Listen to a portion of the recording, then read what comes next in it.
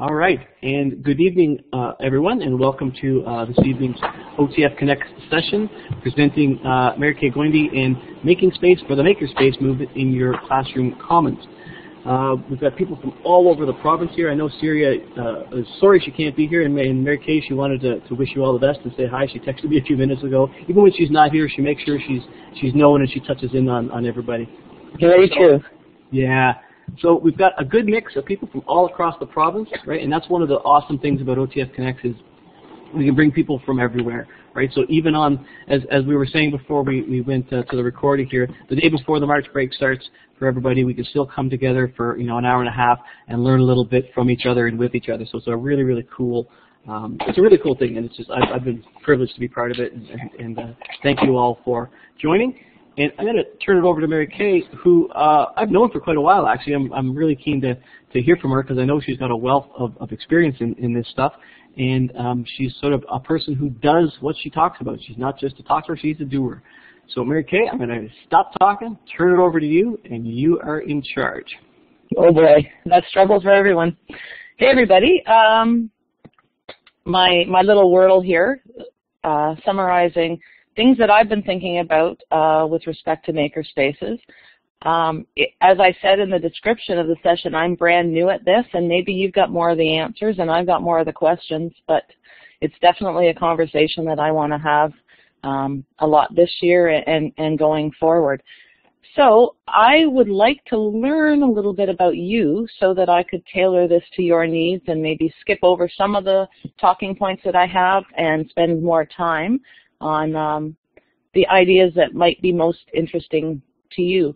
And just before I go there, I'd love it if you'd grab the microphone and interrupt, because it's not really interrupting, and join the conversation whenever you feel you've got something to share, because I can't follow the chat quite as quickly as you might be able to. So first thing I'd like to know is because this is both in the classroom and in the Learning Commons, I was curious where you work day to day. Are you a classroom teacher? Are you a teacher librarian or other? So you could grab a text tool and tell me what you're teaching, or just kind of put your check. Awesome. Cool.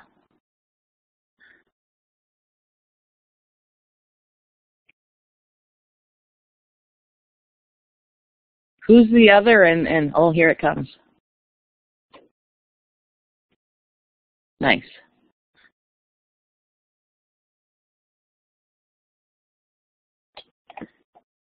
I see a couple more people writing. Grade 4 and the library. I'm grade 6 in library, so I can understand that. Perfect. Somebody knows I love math. They threw up a calculator just to make me more comfortable. I normally present on math, and this is making me nervous because I'm out of my comfort zone. But that's good for all of us, right? Okay, I don't think anybody else is trying to add. So, oh, maybe.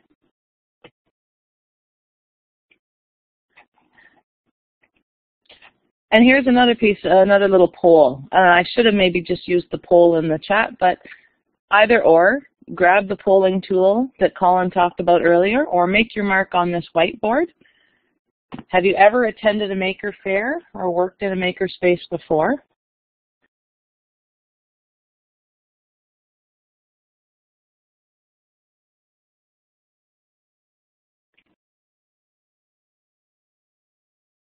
And I guess maybe once you've made your mark, either in the polling tool or on the whiteboard, maybe you could type in chat or grab the mic and kind of what images come to your mind when you hear the term maker fair or maker space, just so that we're all sure we're on the same page and kind of imagining the same sort of experience or location or anything like that.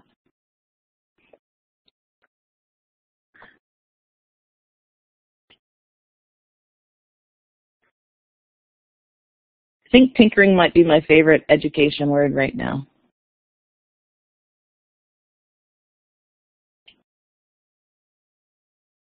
Nice.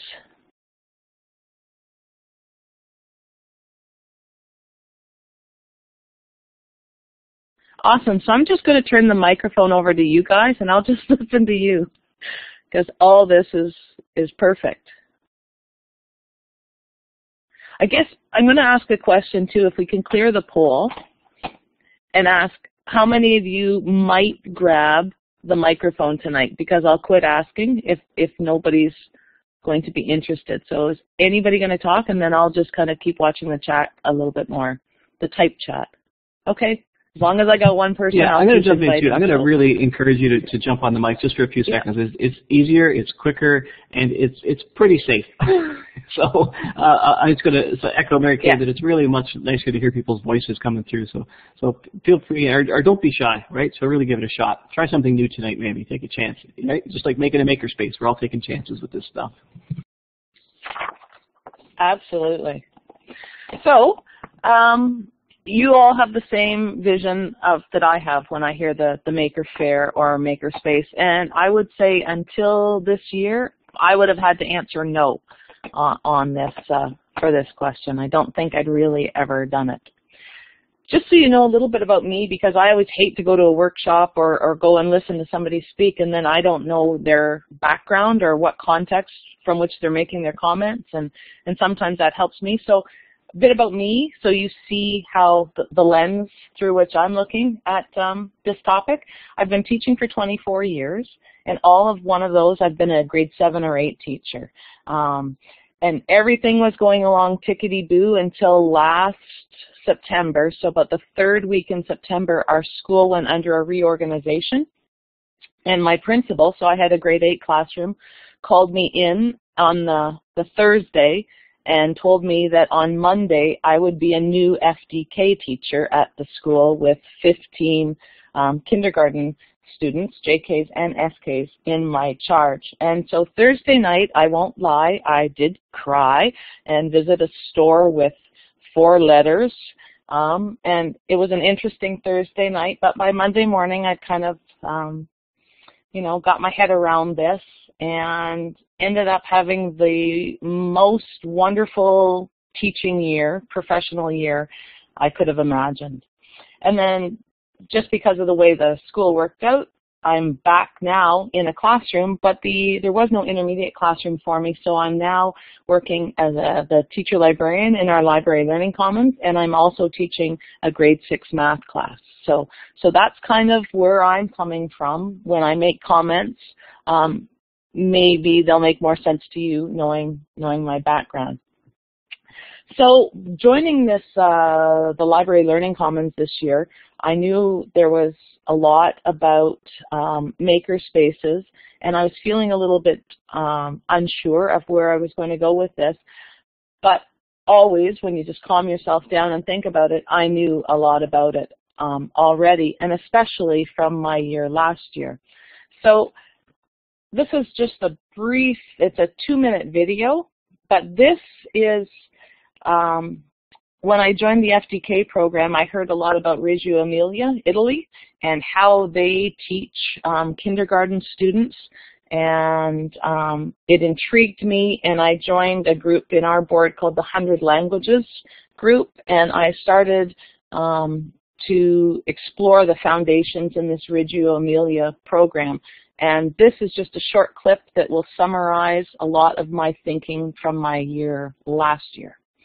Thanks, Colin. He's going to bring it up here in the tour window, and probably the link is also going to appear in the chat after. So when it comes up here, you will have to press play. No, actually. Oh, it's not? If it all works as the way it's supposed to, when I hit enter here, this should come up and just start to play automatically. If that doesn't work, I will also put the chat in, or put the link into the chat room where you can pop it open and play.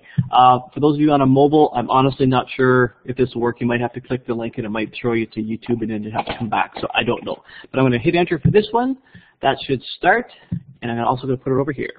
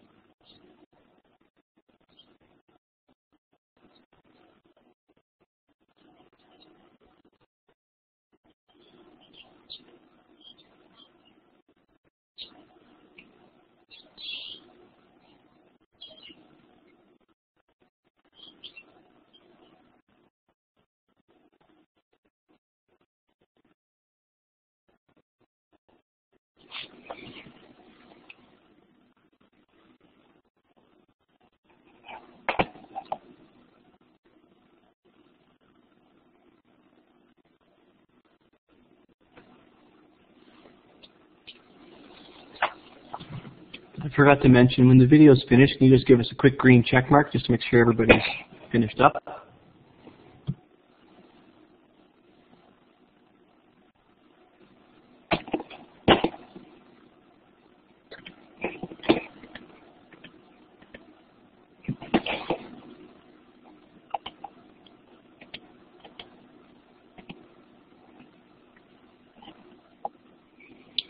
Cool. And maybe while it's finishing for a few, or while they're finding the green check, your reaction to that little clip, that poem. Type it up in the chat. Grab the mic and react.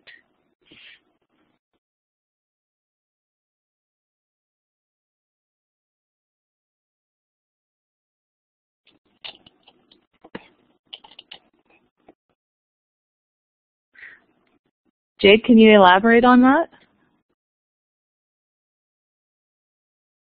Love it. Eye-opening.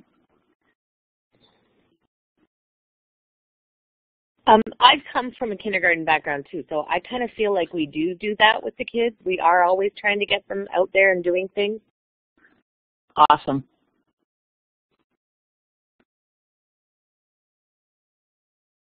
Agree, Jeremy? Somehow there's a shift from kindergarten even into grade 1 or 2, and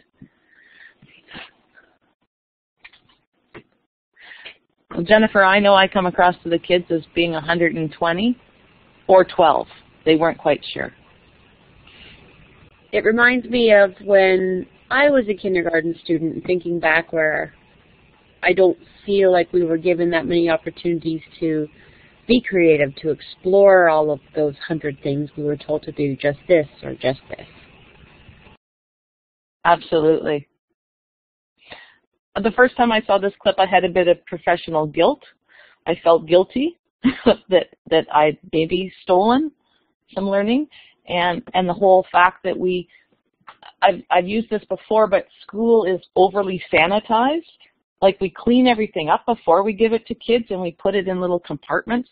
This is the math compartment, and this is the science compartment, and, you know, the language and the art, and heaven forbid if they ever cross, you know, because I got to get my marks for this report card and my marks for this, and make sure the students know this and this. And I mean, we've got curriculum documents, and I know all that, but I felt like I needed to be doing better in terms of kind of blurring those lines and working on those 100 skills and 100 more that kids could have. Then I'm going to kind of shift away from my, see, now I stop because I want to read something in the chat room. Moving and creating, absolutely. Last year when I taught kindergarten, we ran 1 kilometer before we even started. So I greeted them at the door, and before they even came in and took their clothes, we did 3 laps of our playground. And that's kind of a formalized moving, and then we never stopped after that. It was wonderful. I miss that so much. So in the kindergarten, I grabbed hold of as much of that Reggio Emilio philosophy of kids moving and making and breaking and fixing and repairing, and I grabbed it as much as I could. And I would have, before teaching FDK, said that I was more of a constructivist educator. So I believed, you know, that learning happens, it's personal, it happens in your head, and it happens when you take a new experience and you merge it with your existing schema, something you already know, and then however that new experience and that schema merge together, that's actually your learning. But after having taught kindergarten, or the FDK program, I would now call myself more of a constructivist. And that's a term coined by Papert, if you've done any of his reading.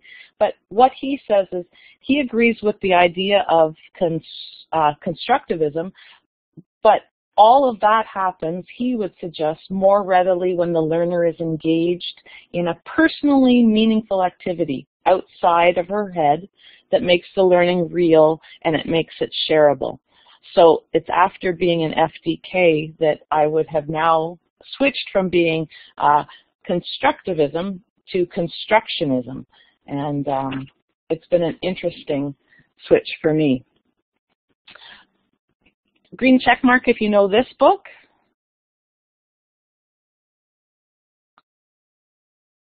Red X, I guess, if you don't, but I could do the math and subtract.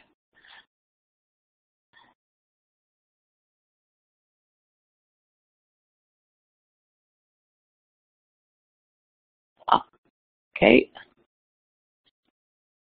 For those that don't know this book, I would recommend it. I did a lot of head nodding when I was reading this book. It starts off by going over the history of, well, actually constructivism and constructionism, lots of ideas from Piaget and Papert going through. But then it just takes us into the tinkering, and I brought some other ideas from this book into the presentation later on. But if you're at all interested in this topic in general, I think that this would be a great March break read or going forward. But it's definitely kind of reaffirmed my switch in how I teach. And so it's always good to have somebody else kind of encouraging you, even though, I mean, I follow both of them on Twitter, but we don't have many conversations, but I find it encouraging, just this book. Another document, this is the link I will give to you, or it's in a document I prepared with all the links. But I'm not sure if you're aware, but there's a push now across Canada to revision and revamp our school systems. And as they say, they want to redefine the learning landscape in Canada. And actually, there's a new document from winter of 2016, just released a little while ago from the ministry, that's called 21st Century Competencies, the Foundation Document for Discussion. And what these groups and this kind of research collection is looking at how we need to change the way we teach so that we're actually creating competent adults to deal with the future in which they're going to be living. And I do think that very soon we are going to switch away from subjects, and these are the 21st century competencies. And for how many of you is this new? It was new to me, but I was just not sure if maybe I hadn't paid attention. These are the competencies, and actually there's a renaming happening that they're going to be called the global competencies. These are going to be the focus of what we teach and how we teach. Yep, for sure. Very much like full and 6 C's. These are the 7 C's.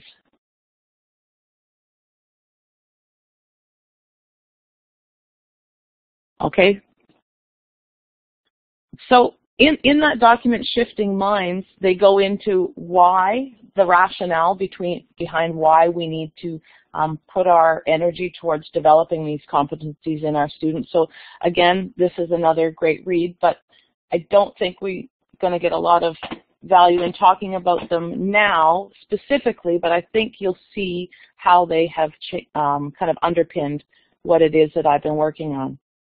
I know librarians, teacher librarians, this is our document, Together for Learning, School Libraries, and it's a vision for the 21st century as well. And there has been a very specific and direct call for teacher librarians to shift from libraries to learning commons. And I see the Makerspace movement kind of, it must be part of a learning commons in terms of how I see the learning commons. And I don't know if the other people working as teacher librarians or other people, any thoughts on this? I love the idea, but they keep taking us out of the library. Like, I'm technically the librarian, but I'm using it as a classroom. I'm teaching classes in there. I'm not there to provide any help. Yes, absolutely. I'm not a full-time teacher librarian either. I think I'm 0.5, and it's hard to be a teacher librarian in a learning commons for half the day.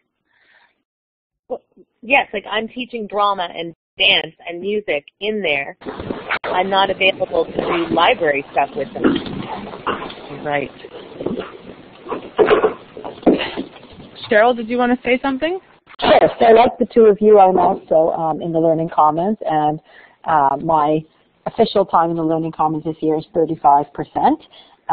It's my first year in the role of teacher librarian, so we are just beginning our journey of trying to add in those elements of a makerspace. And like you, Mary Kay, I definitely agree that that should be an essential part of that Learning Commons, but it's just working through the operationals and the logistics of it, how to make it work and monitor it and regulate it, and without having somebody in there at all times. So absolutely. Starting points, I guess. Yeah, absolutely. Right. I've asked my administration if I could do my yard duty in there to see if that can at least get the ball rolling. Right, and so right now what I do is I informally keep the library open at recess. It's not my yard duty time, but I figure I'm in there anyway, so I kind of let kids come and cycle through that way.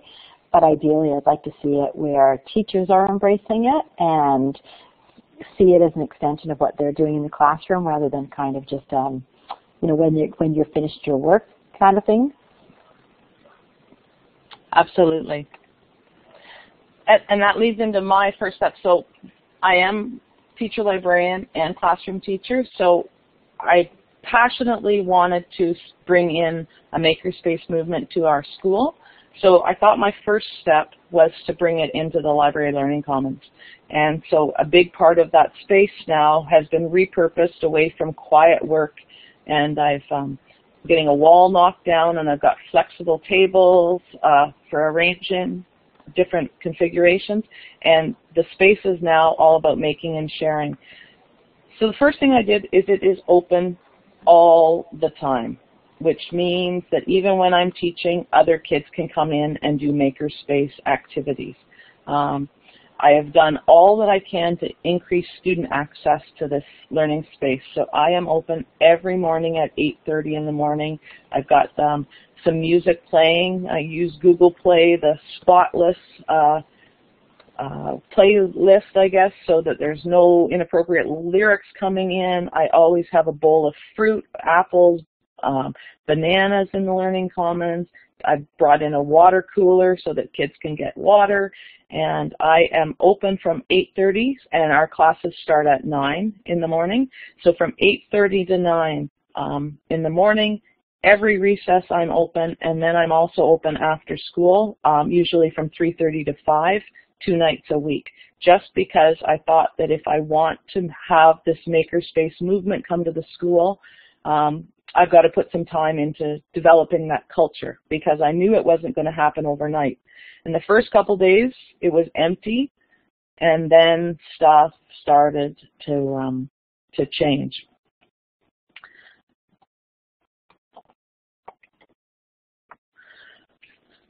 And kids started coming in, and kids started just grabbing things and making things. And some are silly and some are detailed, and you can see the one in the image in the lower left corner. One of my grade 2 students was trying to build a dinosaur skeleton, and so that's the dinosaur spine that was being built. The one on top of that, that's a SDK version of a giraffe. The person in the middle was a flat personality from one of my very punny grade 6s. And then the octagonal pyramid-y kind, not pyramid, prism kind of thing, and the chair, those were some intermediate student creations. So the making started. And I didn't instruct, I didn't put up prompts, I just put out the materials. I've got Lego, I've got Connects, I've got all that kind of childhood play, Tinker Toys, everything else. I saw somebody else ask about, do I have parent volunteers? So far it's just been me, but I have started now having some other teachers coming in and saying, you know, Mary Kay, if you want a break, I'd be happy to supervise this recess and things like that. And as soon as that has started, I'm like, I'm getting the kids, but I'm also getting the staff. And, you know, I'm really, really happy about that. In that Invent to Learn book that I shared earlier, they suggest you focus on 3 aspects: the fabrication, the physical computing, and the programming. So this is what I started with, was just these little, the blocks in the traditional building. But I also have the robotics for the physical computing. So I have bought some little bits and Makeys and Ozobots and Dash and Dots. And they have just started to take off in terms of how kids are using them in the Makerspace. And so I don't have images, but if you want to tweet me after, I'd be happy to share links and little videos of what the kids are doing with that. And then for programming, the kids are always on Scratch in the Learning Commons, making video games, making their own kind of whack-a-mole kind of games, and car racing games seems to be the big buzz right now. So in terms of the positives that I've seen from students, in my notes here I wrote down that I have overheard conversations that during instructional time I work so hard to encourage, and they just seem to happen when I'm walking by kids building with blocks. So I love that kind of natural learning conversation that comes out of kids. They have it, they're competent, it just oozes, and I love the mixed age groups.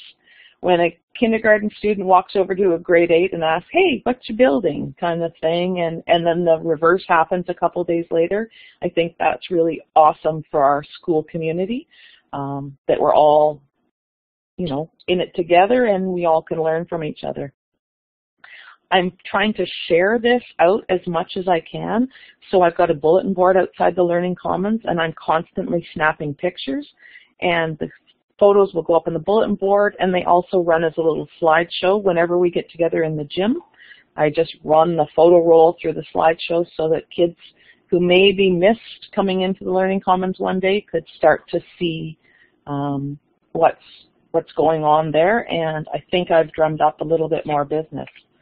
The next thing I'm going to do is another YouTube video, because this I played in the Learning Commons maybe 2 weeks ago now, and I'd just like you to watch this video and then react to it again in the chat.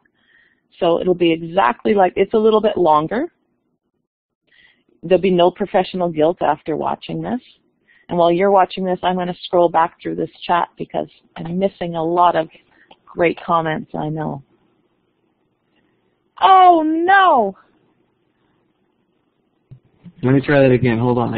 Is that? I wonder if I just got the URL wrong. Just give me a second here. I can't believe they removed that video. No, I don't think it's gone. Hold on. Let's try again. Uh-oh. Okay, what's going on now? Give me a second. Sorry about that, folks. No. I'll go back. Cheryl, I don't limit. The other day I had 120. I haven't reached my fire code number yet, so I do walk around and count. Oh, Ellen, the stories the kids tell me are awesome when they're building. Okay, I just found a different URL. I'm not sure why that URL wasn't the right one, but let's try it again. Sorry about that. I just did a quick search. Thank you, Colin.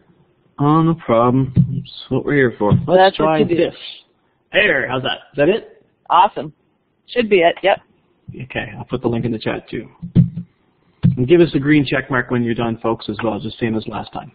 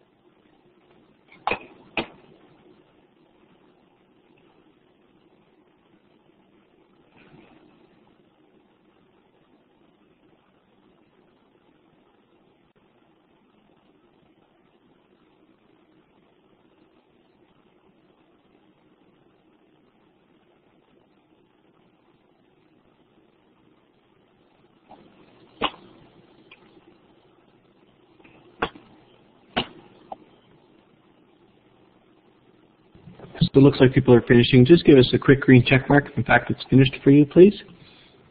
And then I'll shift back to the slide.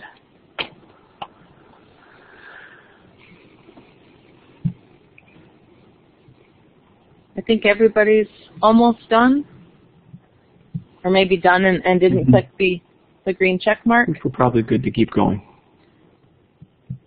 Okay, awesome. So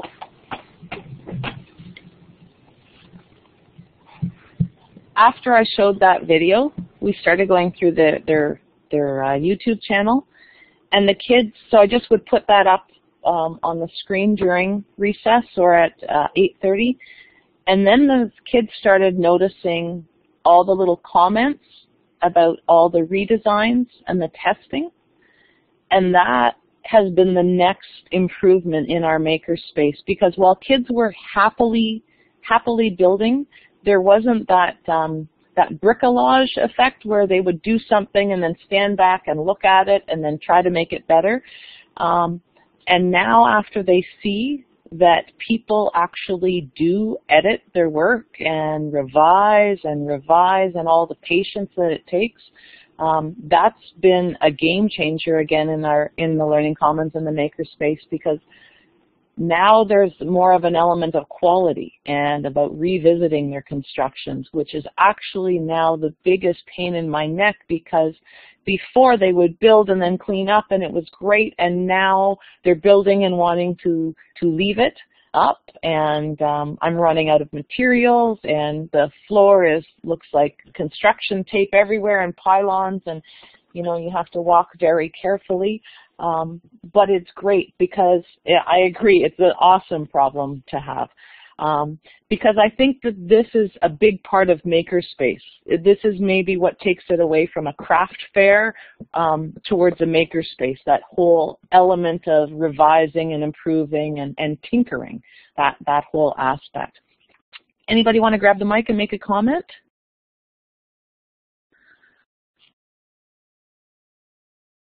And somebody asked earlier in the chat how I manage the behavior of students in the Learning Commons.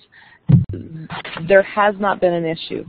And I say that, and I understand it's almost like the ministry videos, where they have 10 kids and everybody sits and answers all the questions perfectly, and you think, what's that going on? But really, I haven't had to ask a kid to leave or to change their behavior. I've got music on, I've got food on, and I'm kind of letting them do their own thing. And it goes back to that philosophy from Reggio Emilia. If you view the child as capable, they are. And they want to be there, because it's always optional for them to be inside. If they don't feel like being there in the Learning Commons, they can be outside at recess or in another space in the school.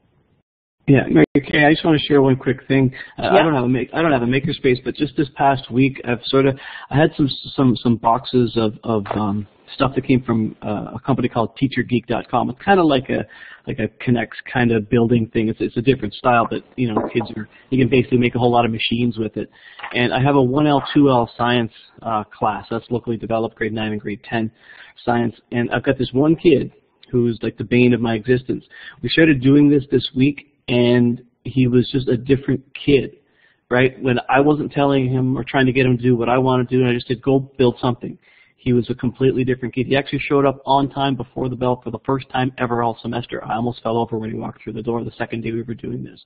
So you're absolutely right about if you let them sort of explore a little bit, the behavior stuff kind of goes away a little bit. Not completely. I'm not going to say it goes completely, but this was a different kid than what I saw, for example, last week. So I'm becoming a proponent of this kind of thing as well. Yeah, without a doubt. Anybody else want to grab the mic? Or is there a question that you've typed in chat that I missed that you would like to be answered at this point? Because I don't want to get to the end and then have like 40 questions that people have asked me. For the after-school stuff, I do have a permission form, so I know, and I hold kids till 5, till I see a parent come pick them up. Oh, yeah, the deconstruction zone, bringing in the weed whacker.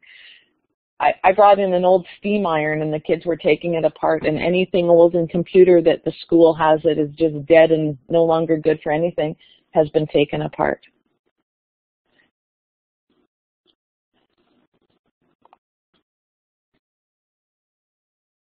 Awesome, Shellen. And the thing too in the Makerspace is in the take-aparts, I have real tools.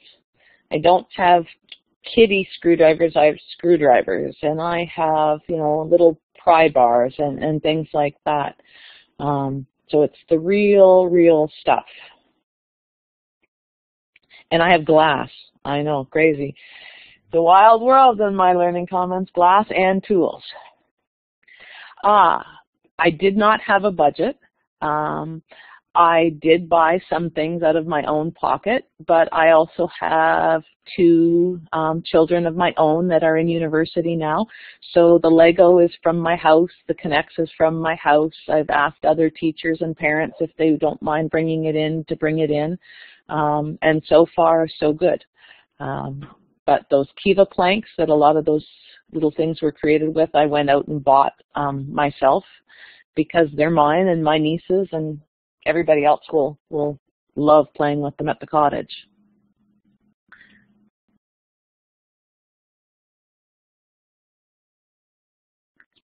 Well, Elizabeth, I'm glad you asked, because that's kind of where I'm going with the rest of this presentation, because this is all great in the Learning Commons from 8:30 to 9 and from 11 to 11:30 and kind of at both recesses and after school.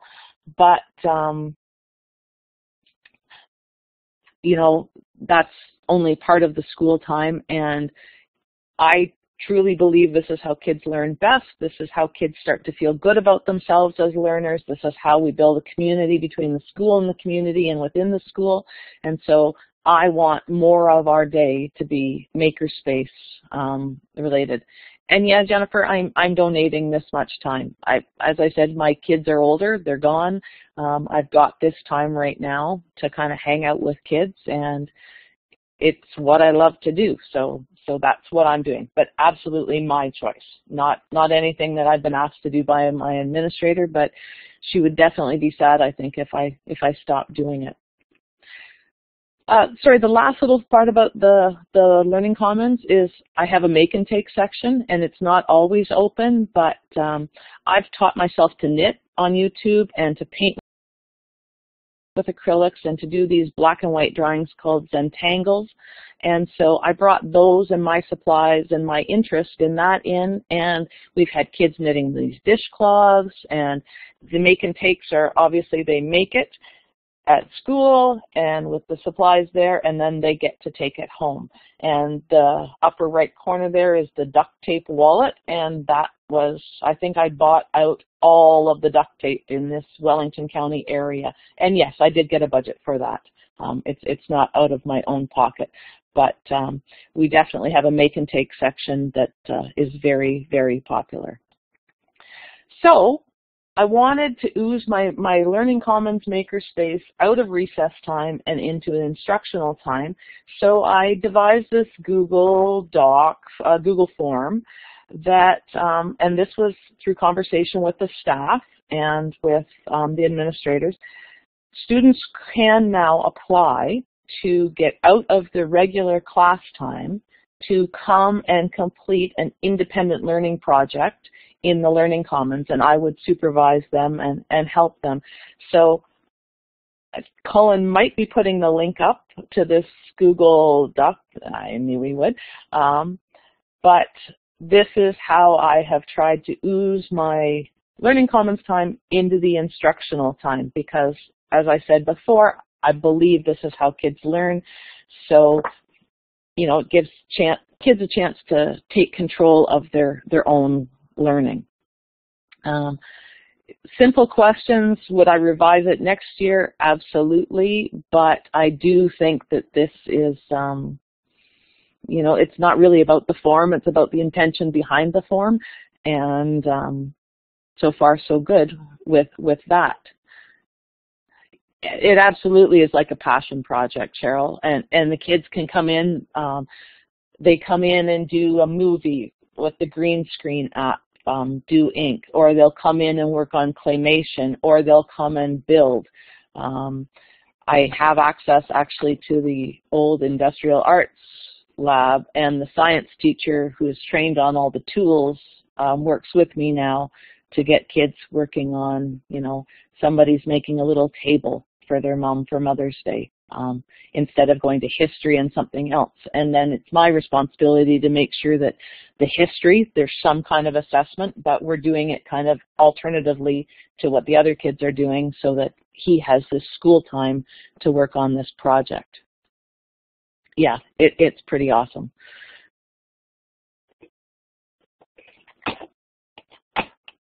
Sorry about that coughing fit. How well is it being received and utilized? It is just starting to be used. We had that different in air quotes, start to the school year. So really it's only been going since January. And what has happened, the way our school works is the instrumental music program has to kind of happen on a rotation basis. So I grabbed part of the rotation to help make those music classes a bit smaller. And some of my library time, I grabbed some intermediates, and I've been working with them on Tinkercad and doing some 3D printing. And that has definitely grabbed some kids to take advantage of this independent learning opportunity. And so it's just really starting to pick up. And so, really for the first year, I'm pleased with the take up on it, and I'm, optimistic that next year it's going to be a lot busier. Okay. Have other teachers bought into the idea and sort of are looking for ways to sort of integrate curricular things with this opportunity for kids to find those connections for kids and then send them to do something that's maybe related to, I don't know, science or arts or whatever they're interested in? Are they starting to find those connections? The French teacher is grabbing hold of it because of all the communication tech that I can do with them, since the French is now such an oral program, but she's got some shy kids. So that's been her motivation, and that's been a great partnership. The rest is slow. Snail's pace, but I think for the teachers that are maybe more reluctant or leery about the learning, the kids aren't going to let them hold back for too much longer. Yeah, right. So, and I'm okay with that. The kids' voice is starting to get pretty loud in our school, cool, which is exciting. It's going to be their school. Yeah, that is exciting. Yeah. Any other comments, questions? I see your comment, James, and I am going to get there because I'm bringing it into my math class because that's the only classroom I have control of right now. But I'm hoping, and I am doing PD at staff meetings, and I am inviting, and at every staff meeting there's a maker component to it where I'm showing them and teachers are doing. And, I always point out, as excited as you are right now, this is how kids feel too. So,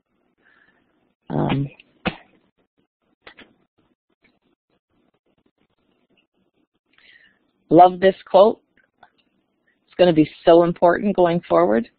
It's kind of that shift from, the industrial age where we just had to know our facts and, have them in our back pocket, to the knowledge age where the knowledge is everywhere. It's what we do with it, and we've got to be able to learn and unlearn and relearn and tinker with ideas. And so this is the definition of Makerspace, and I know it maybe seems funny to share it here, but I was happy with the Learning Commons time, and I was happy with and I am happy with how students are starting to leave their classes to join the library Learning Commons and continue the Makerspace. But then I was kind of thinking that perhaps Makerspace isn't actually a physical location, as this definition would say, but it's more of a state of mind. And when I go back to those 21st century competencies that as a classroom teacher I'm supposed to start thinking about, intentionally addressing, could I bring the positive aspects of what I'm seeing in the Learning Commons? could I bring those into my math classroom? And could I have that kind of makerspace mentality or maker mentality in the math class? And so what I did was I said, yeah, sure, but I'm going to stick pretty close to that whole construction. So I teach the grade 6 math, and I had students construct marble runs. And what I was thinking about when I had made kind of this activity was that it would be multi-stranded. So they were going to be measuring, and it was going to be our work on angles, the acute, obtuse, straight and right angle, and it was also going to be data management because they were going to put the marble through 100 times and do all the measures of central tendency, so the mean, median, and mode, and we were going to look at collecting the data in a spreadsheet and kind of that aspect. So the data collection and then the data analysis was going to happen. So I thought, okay, that's pretty good. So because Makerspace is supposed to be cross-subject, but I didn't do that first, but at least I went cross-stranded, and there was the whole measuring component and teamwork component, and it was awesome. It was absolutely awesome in class, and the kids were just buzzing and kind of, you know, really there was almost like a beehive energy in the classroom, and that was, you know, not too long ago, and the engagement was awesome, and I started to get messages, texts from parents and things like, what happened in class? Because they're just talking all about math at the dinner table and asking, you know, well, would I want the mean or the median or the mode? And these were dinner table conversations. So the energy from the Makerspace was coming through on this project. But it's not all, you know, rainbows and puppy dogs. There are some problems because, you know, kids are used to this kind of assembly line approach to classrooms. And even though these kids aren't very old, they are used to this mentality of I just sit and I do, and we all create the same thing, like an assembly line. And they play this game of what does the teacher want me to do right now? And so I started to recognize that coming through in this marble run project, and I never ever saw anything like that at recess time. And I also ran into problems because I played the plan first card. You know, I wanted them to blueprint their design first before they started to build. And, you know, they couldn't get their supplies until I'd seen a blueprint. And then I started rereading that Steger and Libo Martinez book, and I thought, they even warned me, don't over-plan, don't overemphasize the planning, because makers don't always plan it out first. Some of the greatest learning, right, is when you make a mistake, and learning's not linear. And so, you know, you take 2 steps forward, and then you're thinking you're making your 3rd improvement, when really it's a regression, and so it's not forward. And I tried to make this project so linear for the kids, but I would never do that at recess. And I don't think I'll ever do that again during the classroom time. Any comments? Oh, I hear the ding. I can't scroll down, so whoever it was it Ellen? Ellen, grab the mic. Yeah, hi. Hi. Hello, can you hear me? Hi, I can. Did you want to make a comment or a question? Yeah, I was just going to talk about the space and the progression that I've been through. I've been using bins.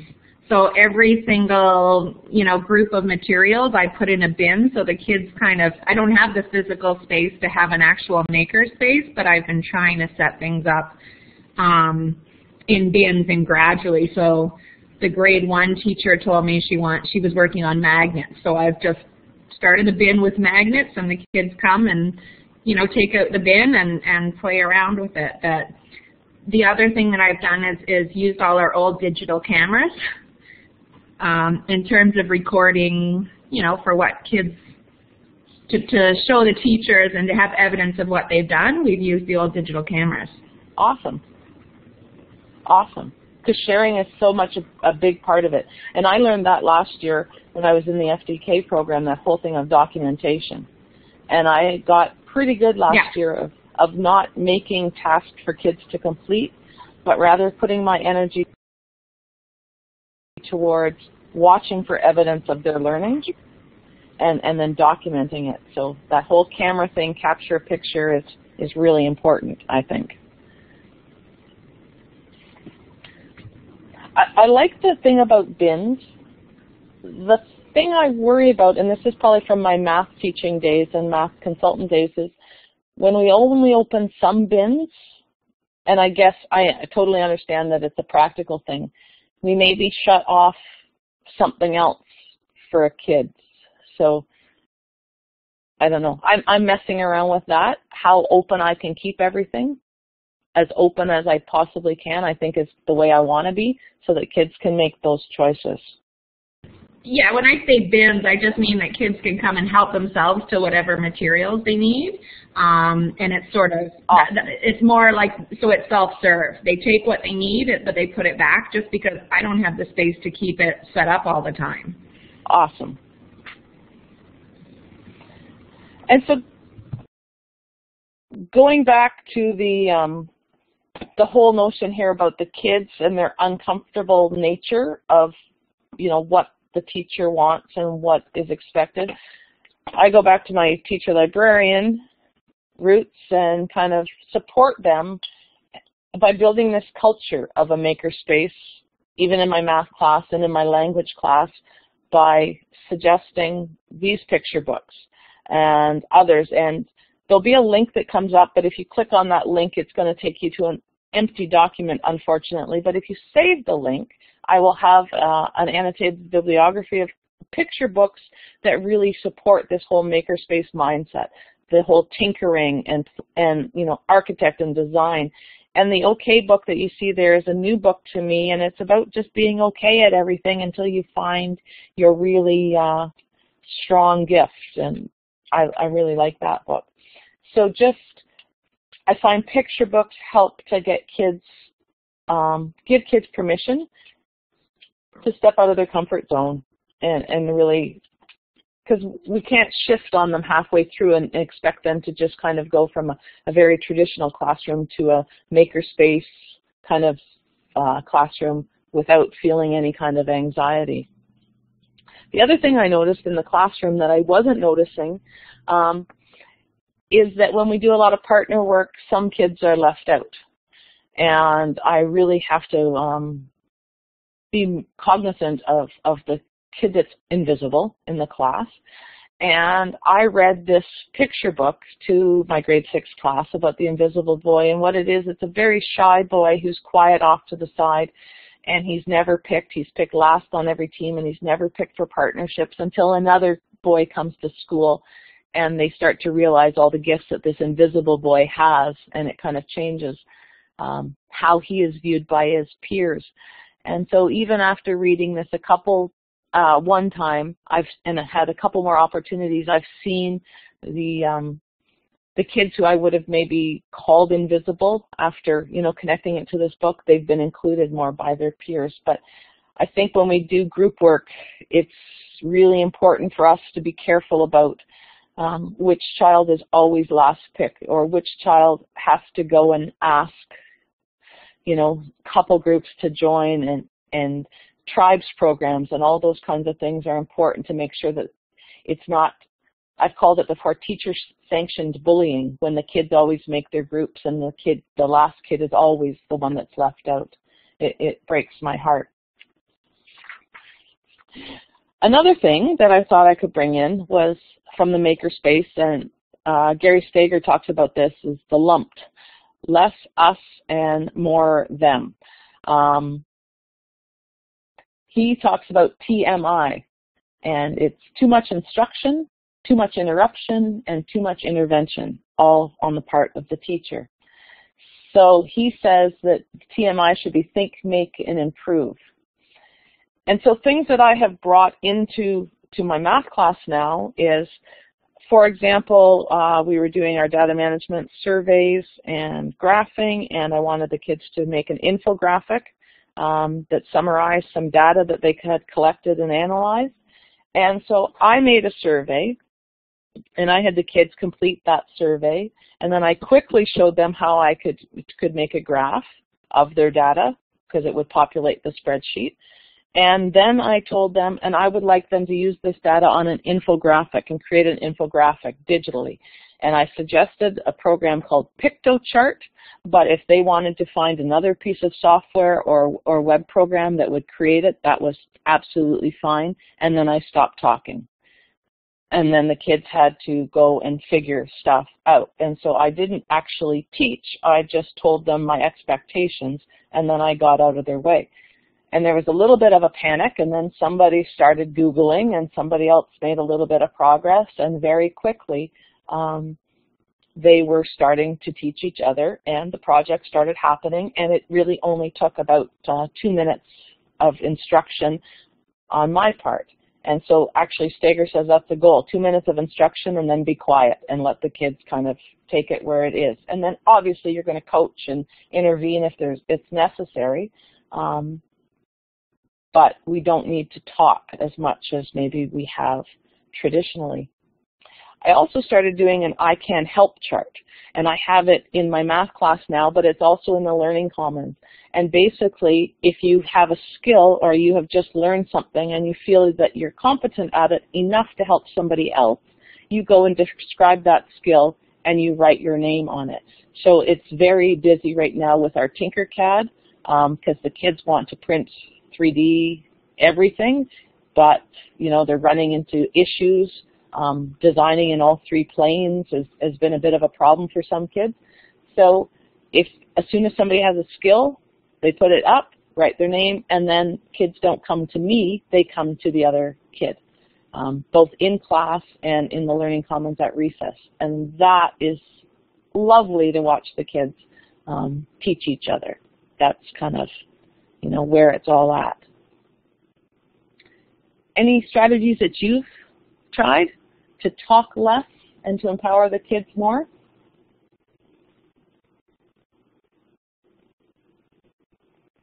I need to just maybe be quiet and wait.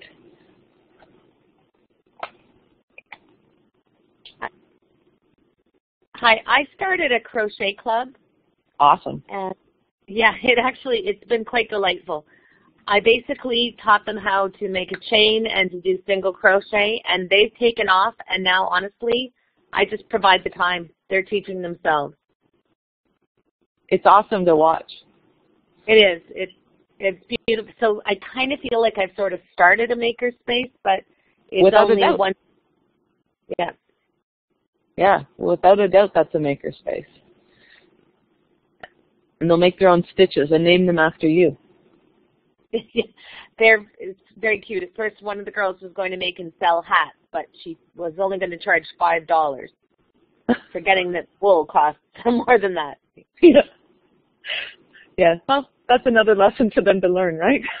Math lesson, yeah. Oh, I love that, Caitlin. Most definitely, Kim.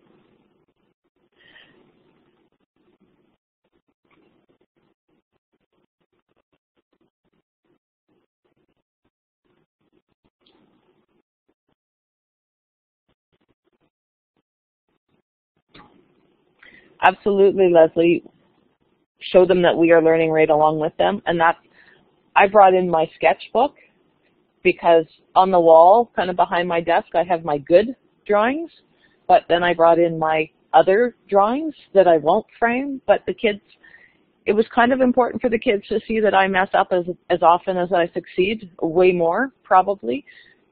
I think sometimes we present ourselves as, you know, finished products and we already know what we're doing all the time, and it's good for kids to see that we're still learning even at, you know, I'm ancient to them, so at my ancient age I'm still learning new things, and that's good.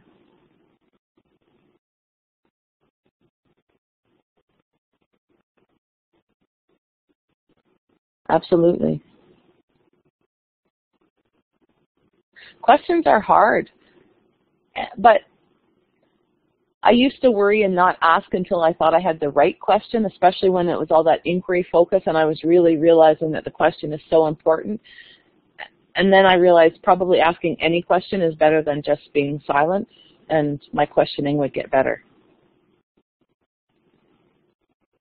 But definitely less us, more them. Anybody think they talk not enough in class? Yeah, crickets.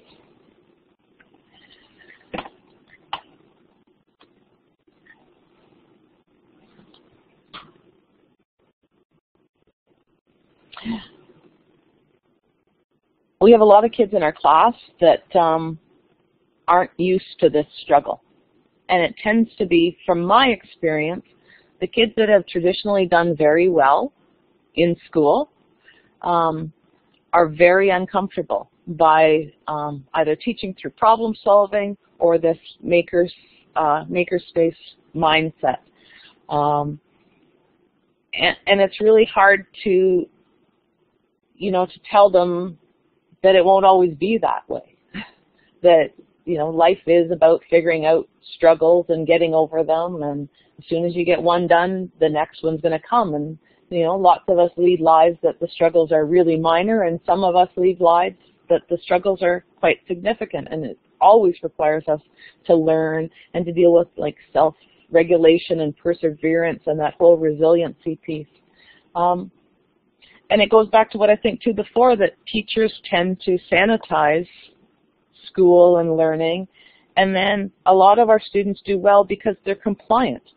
We ask them to do something and they go ahead and do it, and then we ask them to do something else and they do that as well, and then they get rewarded with good marks. And that's not always learning. It might be achieving, and I've on other webinars talked about the difference between my understanding about achieving versus learning, and they're not always the same. So I've had to spend, because this whole makerspace approach in my classroom when they're going to be getting marks has caused some anxiety for some kids, so I do spend instructional time on dealing with frustration and, how to deal with it appropriately, because they can all deal with it, but it's good to learn how to deal with it appropriately and how to get unstuck when they are stuck. Pretty big thing to do, because if you always wait for somebody to teach you how to get out of the problem, when there are no more teachers in your life, formal teachers, then where's your progress? You're sitting there. So along this lines, I brought this work from Carol Dweck. Anybody familiar with Carol Dweck's work about mindset? See some checks coming up? Awesome. So this whole growth mindset piece, it was daunting at first, but then I listened to a webinar, or maybe it was just a little video from Dweck, and she said the really cool thing about this is even when you tell kids that there are these two mindsets, that helps move kids towards a growth mindset. You don't even have to coach them on the aspects of it and what they can do. Just telling them that there are two ways of looking at the world and their own learning within that world helps them move towards the growth mindset. That was a relief for me. I got two kids, and one of my sons has a fixed mindset and one has a growth mindset. And, it's been really hard to watch the one with a fixed mindset make some choices going forward into his adult life. And we keep working towards this more growth mindset, because a fixed mindset is so paralyzing and will only become more paralyzing, I think, as time goes forward. Comments about this? This is a big one for tinkering if it's going to be in your classroom and you're going to be giving marks, because you do have to assess if it's happening in your classroom. I think I ramble right over all your questions, and I will apologize about that.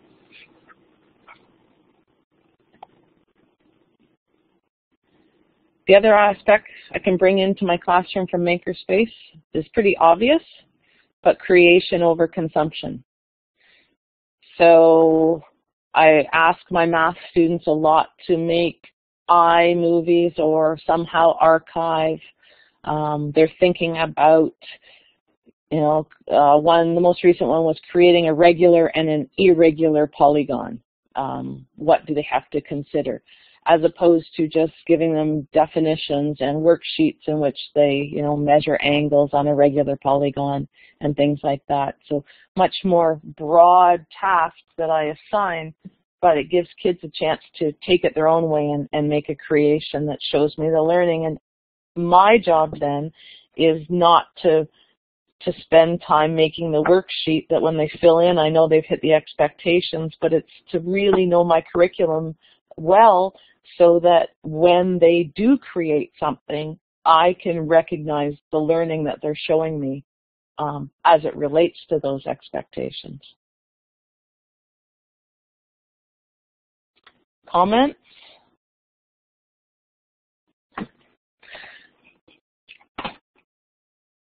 So, the top is STEM and the bottom is STEAM. And if you type these into any search engine, you will get oodles of tasks that you could easily bring into your programs to kind of start building that makerspace mindset in your classroom. So the STEM is science, technology, engineering, and math. And then STEAM adds the whole component of art in it as well. And so they are cross-curricular tasks or challenges that, as I said, you can find them all over the internet. But like everything that's all over the internet, beware of the avalanche of garbage, because some will obviously be better than others. And I wasn't going to say which one I thought was good. I was in curriculum department in our board for a while, so I tend to match things up pretty closely with curriculum expectations, and you maybe don't have to do it as closely as I do, but I would caution you that when you go and find a great source, be it maybe Pinterest, that tends to be a great, not great necessarily, but a common source of activities that happen in the classroom, make sure that there's learning in it. There needs to be that cognitive struggle, and it should be related to the curriculum, because if the kid's going to struggle about it, it should be kind of on topic, at least loosely. What are the better STEAM resources? Sorry, Jeremy, I was hoping somebody could tell me. I think you just have to look and kind of have an idea of what your kids need at that moment. Lots of Da Vinci stuff is all STEAM. Anybody else used any resources for this STEM and STEAM? Any good website? Any good resource bank?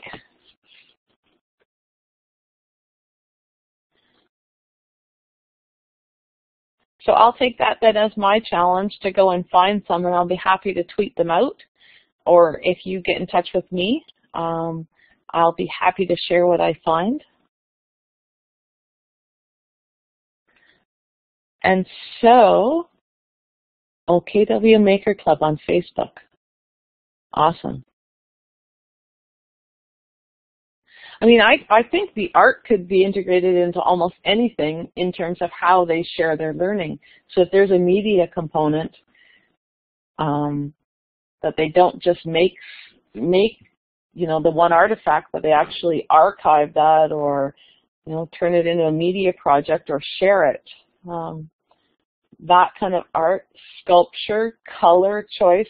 I mean, there's all kinds of art depending. This is the problem, I guess. How much do the teachers want to put on top of the makerspace by,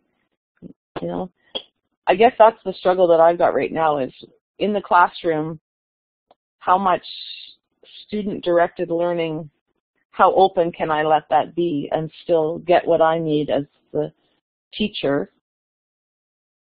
I don't know. See, I'm really just struggling with this whole thing. It's very new to me, so my thoughts aren't yet consolidated. Oh, science camp.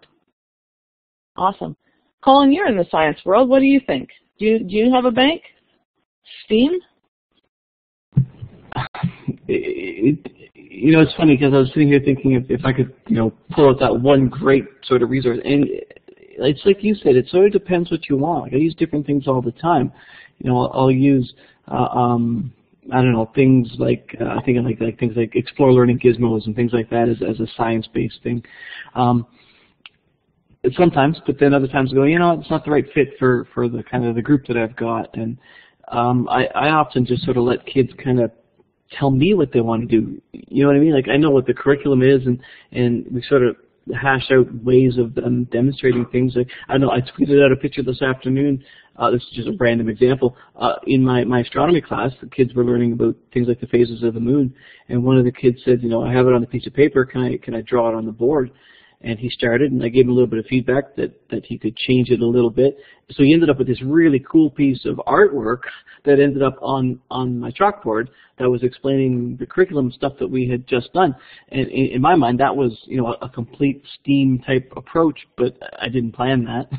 He was just demonstrating what he knew, but he knew that he could do it in a way that suited him. And so if you go look at my Twitter stream, you'll see that picture that I posted this afternoon, and it was just really cool. So I don't know. I think I have maybe a mindset around that rather than a place I go and get stuff specifically. You know what I mean? Yeah, absolutely. And that's maybe what we need to do, is not necessarily bring in the STEAM, but recognize it when a child does or a student does, and open ourselves to however they want us to show us their learning. We're cool with that. We're open to it. Louise, I see your dilemma. Just reading.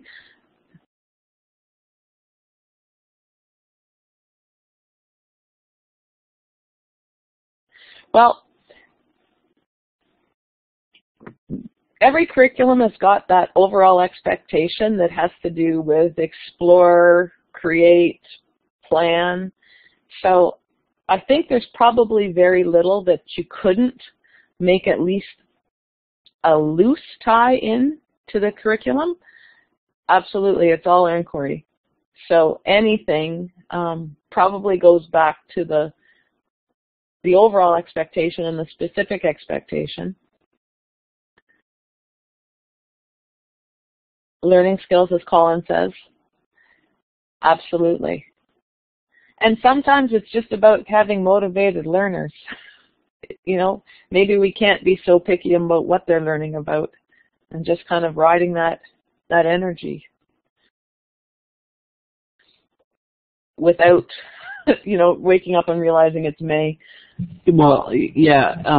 I think one of the things that I sort of realized is, and this, not a lot of teachers agree with me on this in my conversation, so whatever. I've learned to let go of so much of the stuff that I thought was important in exchange for helping kids kind of build skills. Like the curriculum, in my mind, the curriculum is no longer, a checklist of things that I need to get covered. It's sort of a guide to help me focus on skills. And if I don't get some of the stuff covered, but the kids are learning about how they learn and becoming better learners, in my mind, that's okay.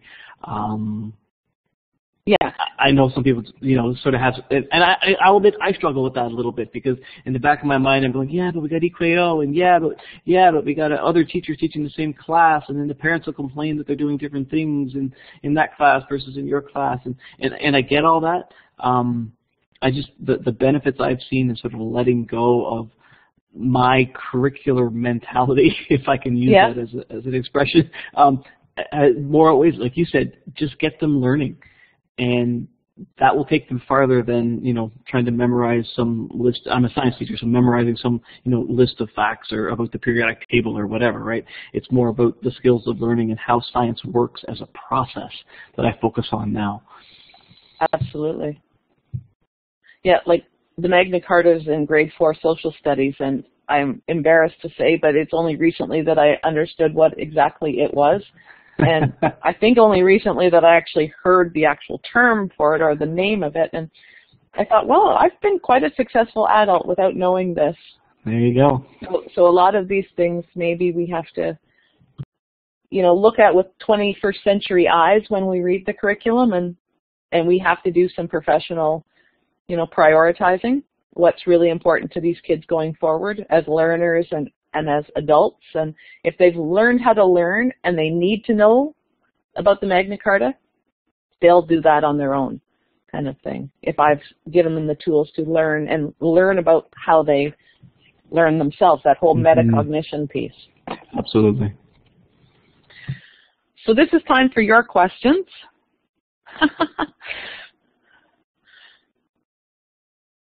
How many minutes until I get a lime drink with mint on a beach? That's my question. Let it go. Somebody should write a song about that. Yeah, there we go, Colin.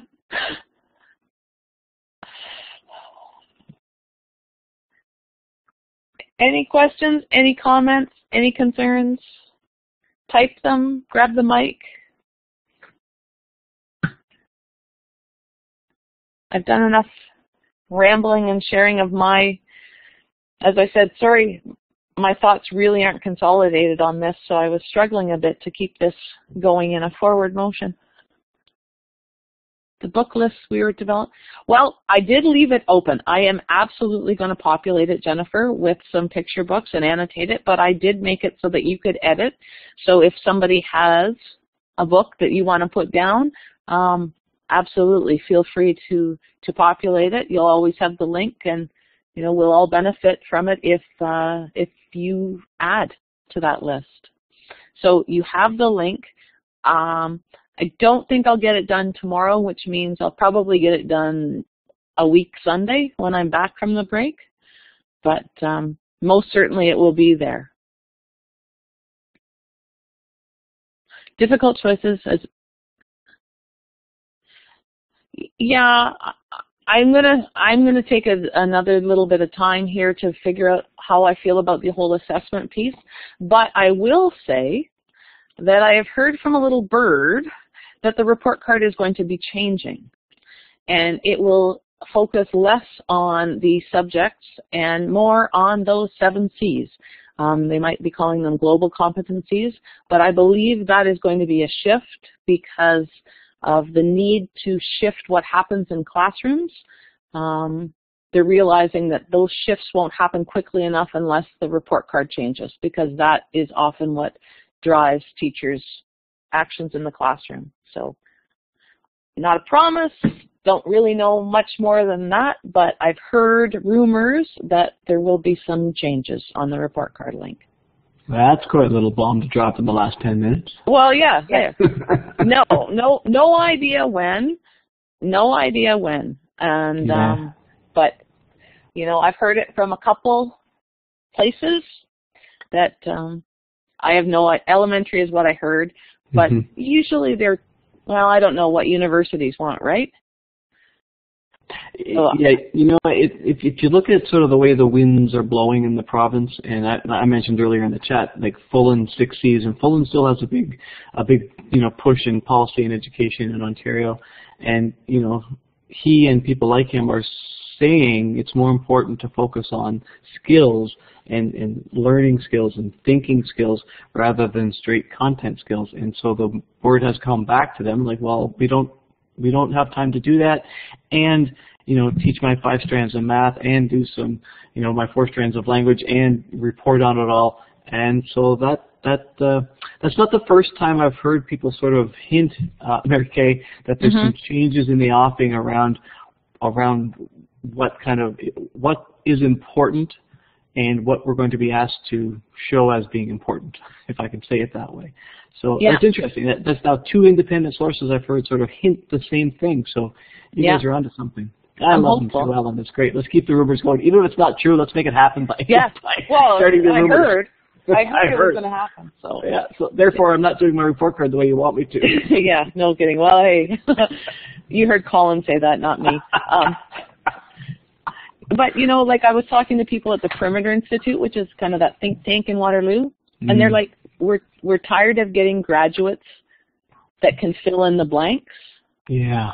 We already know what is inside the box. We need kids that think outside the box. You know, that's who's going to cure cancer. The really annoying child who always asks why and is never on task and never doing what you think they should be doing, that's going to be the kid that cures cancer. That's going to be the kid that, you know, finds some revolutionary, you know, new discovery. And we got to start shifting our school system to support them rather than penalize and punish that kid. Mm-hmm. Yeah, Laura, sorry. Call him secondary teacher. He can start that rumor. I just did it for elementary. Sure, I'll start it. Well, you know, I mentioned Fulham. I'm involved in a project which is based on Fulham's work called the New Pedagogies for Deep Learning. You know, NPDL is the acronym, but it's exactly that. Like we are part of the project is we use the 6 C's, we pick marker students, but instead of picking marker students, for example, to show how they've moved in a strand of math, which is something, you know, we've been doing forever, or in reading levels, I'm picking creativity and using assessment tools around creativity and showing how giving kids opportunities to be creative can help them become more creative by assessing their changes in creativity. So that's a small pilot that's happening in a number of school boards, and I'm part of it, so I know what's happening. That's not a rumor. And so if they're seeing good things come out of that, then maybe that will start to grow a little bit larger, and other things like that will come out of it. Yeah, and I'm thinking I'm putting in a TLLP next year and hoping it gets, you know, selected. But again, exploring these 7 C's and assessment and where we might go from, you know, along those lines in terms of what it is, what evidence we're going to be looking for, or should we actually assess them. Yeah, TLLP, if you don't know what a TLLP is, you should Google that and start applying, because it is awesome PD. If you've been a teacher for 5 years or more, I think it is, maybe 3. It's kind of the opposite of NTIP, but I don't know what my topic is. I haven't. It's going to be along the 7 C's and assessment, and maybe a tool, or maybe I don't even know. Awesome. I did one like years ago about an ugly wiki, which was upper grand librarians made a wiki.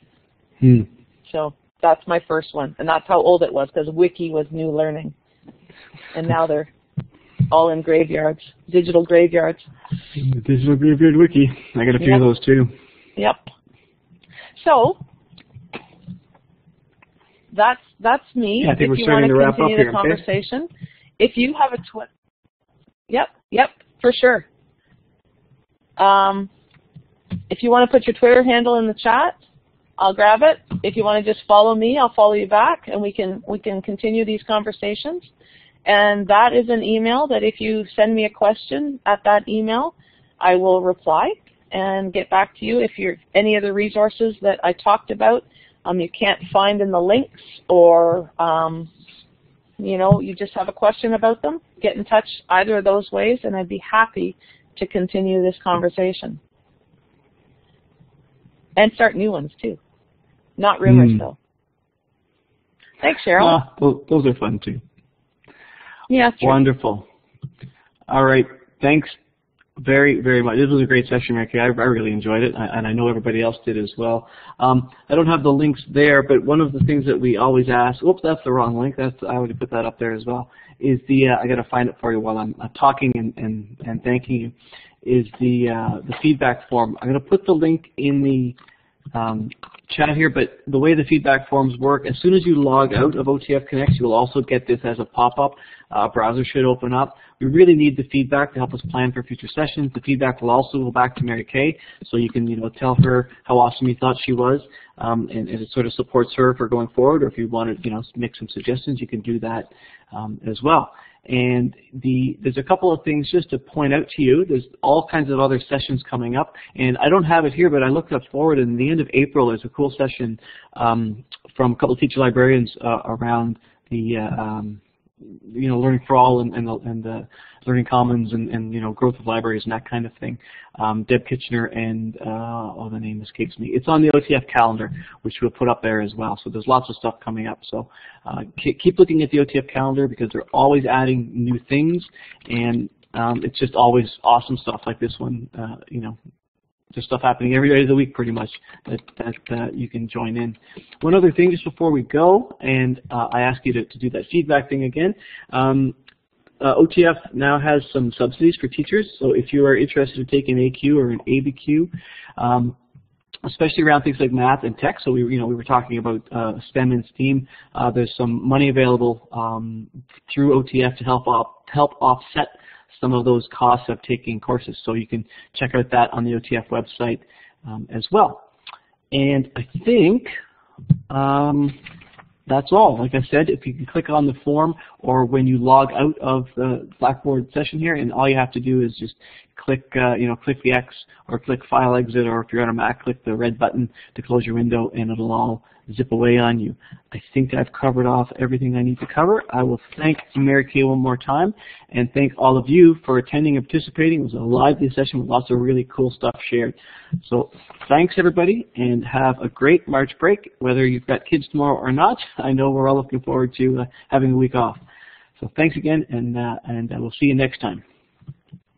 Bye, everybody.